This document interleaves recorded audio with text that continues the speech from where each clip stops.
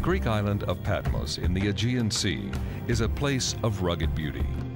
The pace of life here is unhurried, a reminder of less complicated times.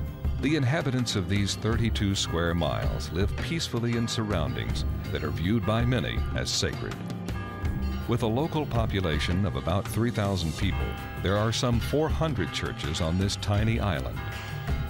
At the end of the 1st century AD, it was here that the biblical writer John saw the extraordinary visions that became the book of Revelation. He wrote down what he saw and sent it as a letter to 7 churches in Asia Minor. 7 is the operating number, the perfect number all the way through the book of Revelation. It's a progressive unfolding of one 7 after another. 7 bowls, 7 lampstands, 7 trumpets. So the 7 is dominating the book. It's a heavenly number.